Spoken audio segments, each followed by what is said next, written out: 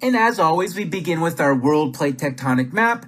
And unfortunately, we're kind of in the corner here in Southeast Asia.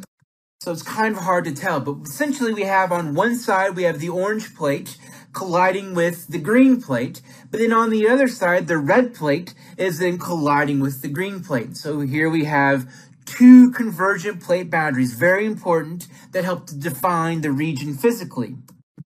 What I've done here is I used a red line to showcase the convergent plate boundary between the Indo-Australian plate, so that orange plate I was showing you beforehand, colliding with, coming from the north, the Eurasian landmass, so mainland Southeast Asia and also Borneo and the Malay Peninsula and Sumatra. So essentially you have this collision. If you notice, these arrows are sort of going in opposite directions as they collide with each other along that red line.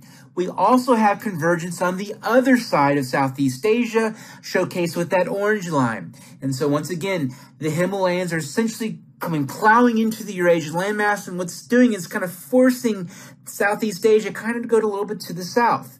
And so then on the other side, the Filipino plates then colliding with the Eurasian plate, forming right there along the side of the archipelago of the Philippines.